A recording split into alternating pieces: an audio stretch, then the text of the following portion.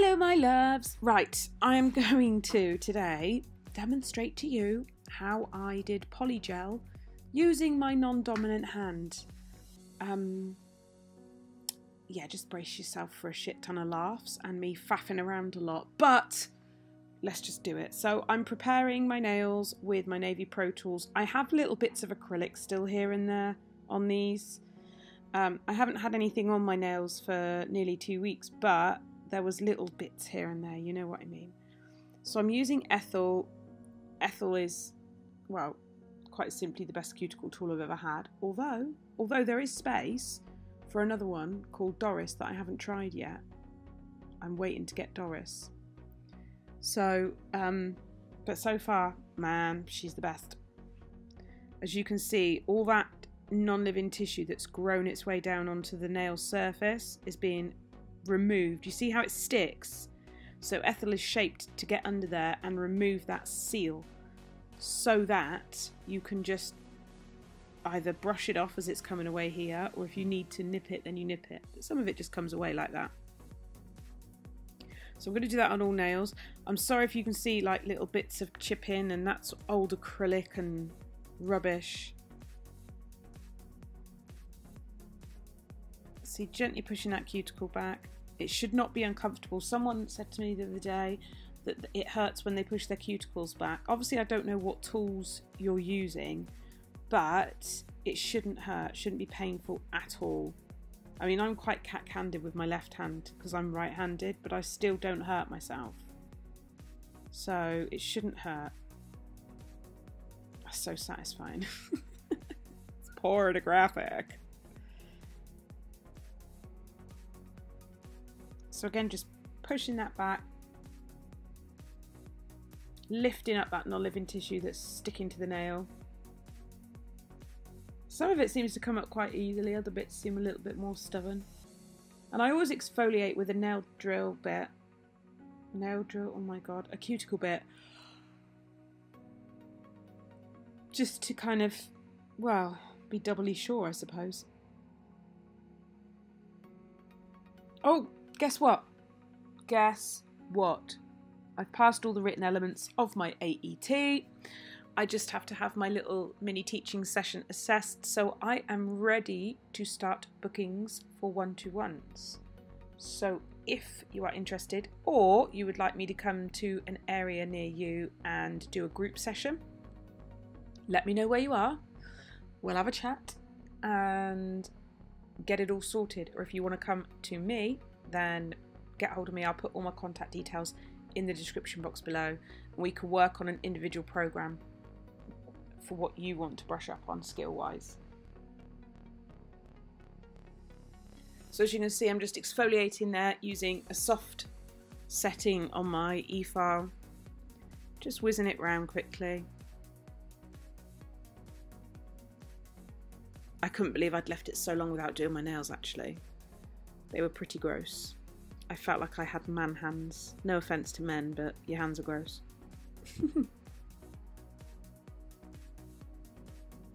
Switch the rotation round and go across the opposite side of the nail. It's a tip I learnt from the glitter fairy, Miss Lucy, like a year ago.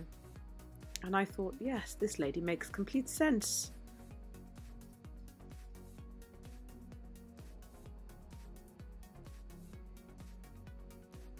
I also got asked, how do you become confident using your non-dominant hand? It's just muscle memory. It's just practice. You can learn it, anything with your non-dominant hand if you practice enough, but it's very, very frustrating and it takes a very long time. So I'm using my Helen nippers from Navy Pro now. I'm just removing anything that's sort of in the way. Anything that's hanging that's going to potentially cause lifting or just generally not nice.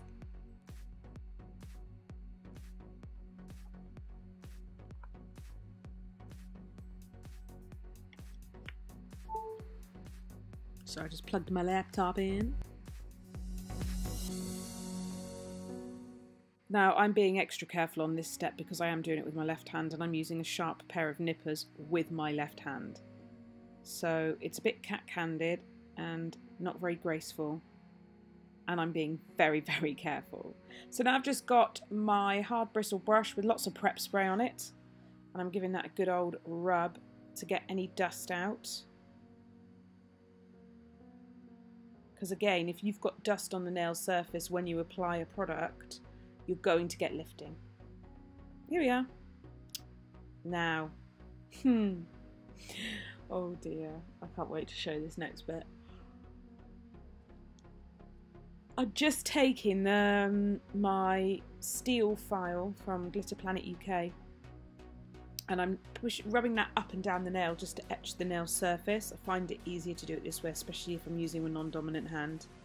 And at the same time, it nudges those cuticles back a little bit more. I'm just scratching up the surface really, just so you've got an abrasive rough surface for your product to stick to. Because if it's a smooth surface, then you are going to have potential problems with lifting or product just simply not adhering and peeling off if it's a gel. We're using Polygel today. I can't believe I haven't even mastered it with my dominant hand and I'm picking it up with my non-dominant hand. I think I just like to have everyone laugh at my misfortune, really. Oh, and I've got some new Madam Glam gel polishes to show you in this video. Oh, now I've got to remember what they're called. A couple of the nails had a little bit of acrylic that was doing my head in, so I just went over again with the file. I think there's some on this thumb as well, I can't remember. They all had a little bit still remaining. Yeah, I can see it, there it is. Get it off! So I'm just trying to file that down a little bit.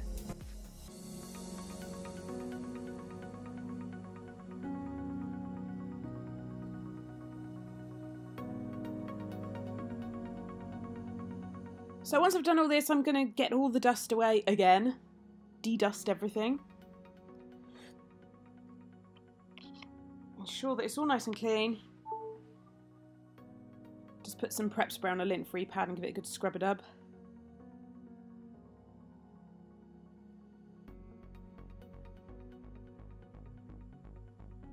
Lovely. Clean off my armrest. My cheapy armrest. Okay, so I've applied a Kirsty Meakin nail form. I love these. And I'm using my Diamond Nail Supplies acid primer pen. I find it a little bit more easy to be precise, especially with my non-dominant hand. So I've got the Madam Glam Polygel. I'm going to put the base coat on first. Thank you to those of you who informed me of this. And I'm going to cue up for 30 seconds. I believe. I think that's how long I cured it for. I'm pretty sure. Probably best to check though, because I am slightly insane. Then I'm going to apply the Polygel, and here's where the fun starts. Because I'm doing this with my non-dominant hand, and I have never used Polygel with my left hand before. I just about use it with my right, to be honest. And I've only done that once. So this was interesting. And I've sped a lot of it up because I faffed around for ages. So I've only showed you, I believe, doing my thumb because, I mean, you would have just switched off. You would have just gone, oh my god, I am not watching this ridiculous person ever again. So yeah, this is me faffing around on my thumb with Polygel, getting sticky and just, it's a lot harder with your non-dominant hand, isn't it, to control pressure, I find. So working with a new system, i.e. Polygel, that's quite sensitive to pressure, I was like totally struggling. Totally struggling. But happy to share my struggle with you. The plan here is to do like a ballerina shape, just a slightly tapered square. Quite a natural shape, quite a natural length. Well, what a nail tech would consider short and a client would consider long, I think is what it comes out as. These forms are great. I mean, I was messing about for ages pressing down on this, and these forms were ever so good. They didn't budge. I mean, not one little bit. They're very, very good. The only thing I will say about these forms is I often need to cut the tabs off the bottom to get them in my lamp. That's the only thing, but you can cut them off, it doesn't make any difference. I match them up and then I just snip them down. So yes, please be enthralled by my amazing work with Polygel. So I've cured the first layer and then I'm just putting in some more to build up a little bit more of an apex. So I cured it for 60 seconds and then went in with some more because I learnt my lesson with that, not adding extra Polygel to it because it causes hella problems. And then I'm just blending it down the nail.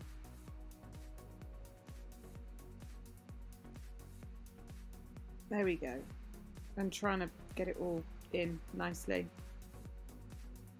I do like the fact that obviously because it's Polygel, it doesn't set. So you can just play around with it. But sometimes that can be a bit of a pain in the bum because you play around with it too much. And I might have, sorry, I went out of shot a little bit, but basically the sides were were coming in too much. I needed to make sure I was even with the side wall of my natural nail and not tapering it in crazy because that's bad structurally. And now I've just made a big boo-boo by changing the complete shape of the free edge, as you do. Oh, Madam Glam, I'm using the Madam Glam tool as well. It's really good. Really like it, and it's not expensive. Really happy with that. I've got a discount code for Madam Glam. Don't make any money from it. They just said, would your viewers like a discount code? And I assumed you would. So I'll stick all that in the description box. So it's taking shape now, but I'm playing with it probably too much, I think is the case here.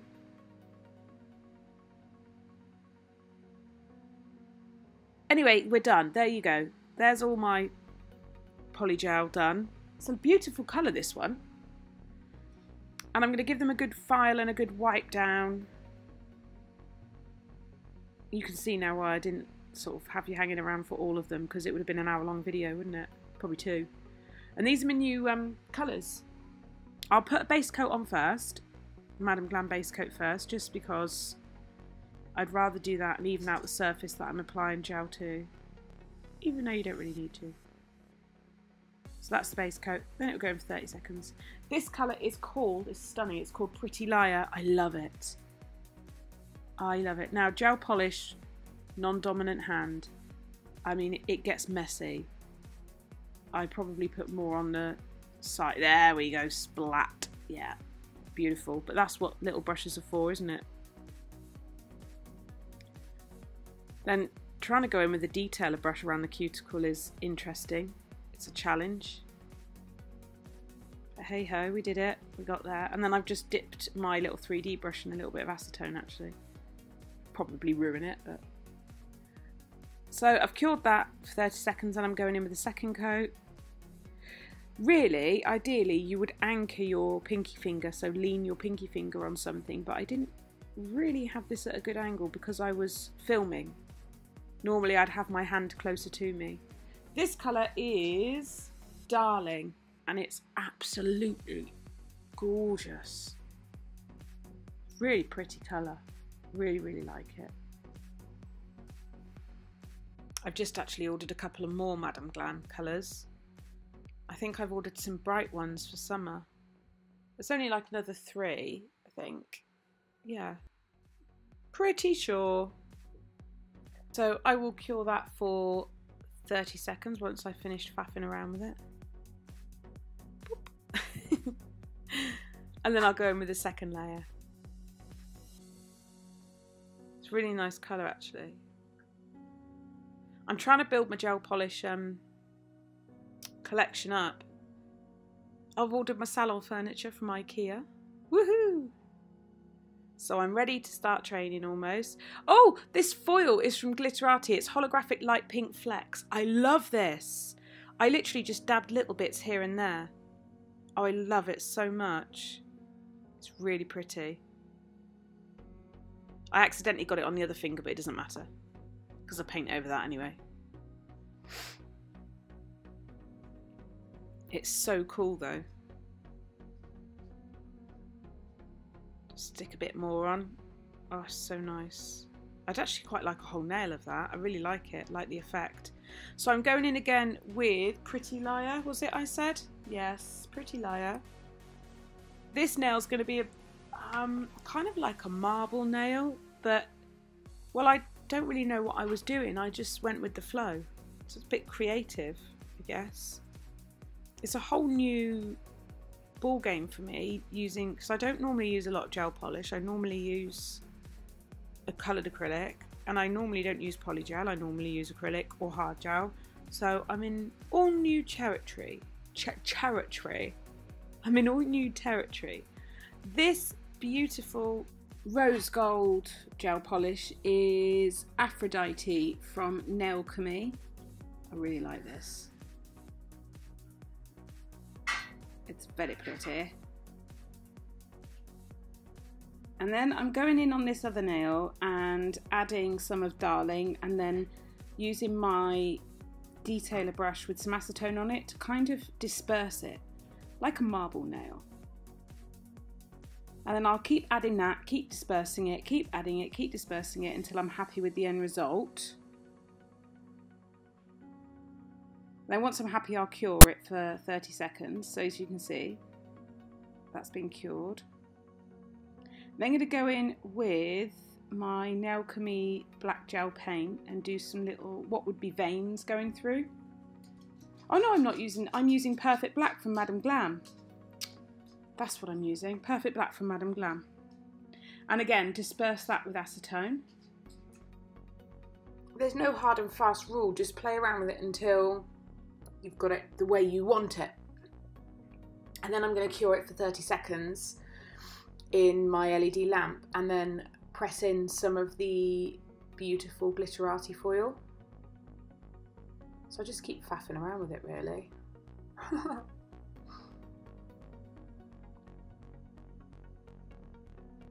I didn't have a plan with this set, I just wanted to play with the new things that I've got, like a child.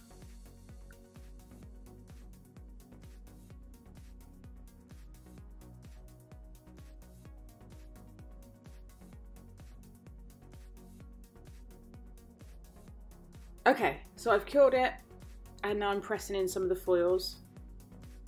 I started off pressing little bits, and then I was like, no, I want big bits. Then I pressed in too much, and I was like, oh, now it's too much. So I got some isopropyl alcohol on my 3D brush in the end, and just sort of tried to disperse some of the foil, which did work actually. It thinned it out a bit. I was happy with that.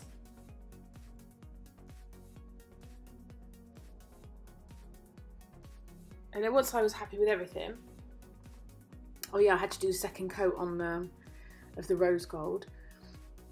And then I went in with Pretty Liar on the thumb. Really like these colours. I know that like gel polish is super quick and easy for infills and stuff like that, but I do like acrylic design as well.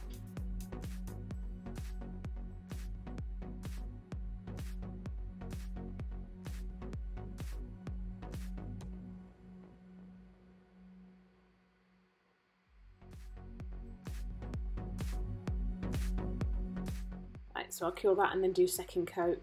And then I'm going in with top coat on everything. This is the Madam Glam top coat as well.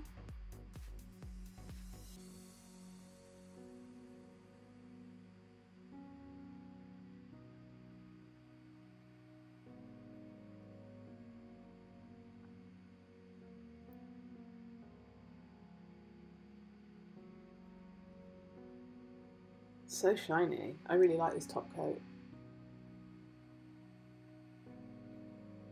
I've had it on a few days now and it's still super shiny.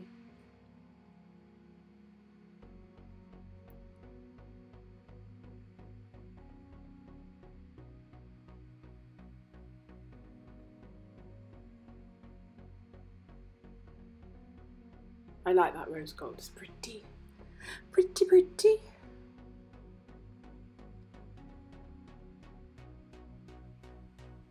And then that's it. That is the set. Obviously cure for 60 seconds, apply your cuticle oil to rehydrate that cuticle area, and that's it, done. I hope you've enjoyed my faffing around. I'll see you in my next video. Tally bye!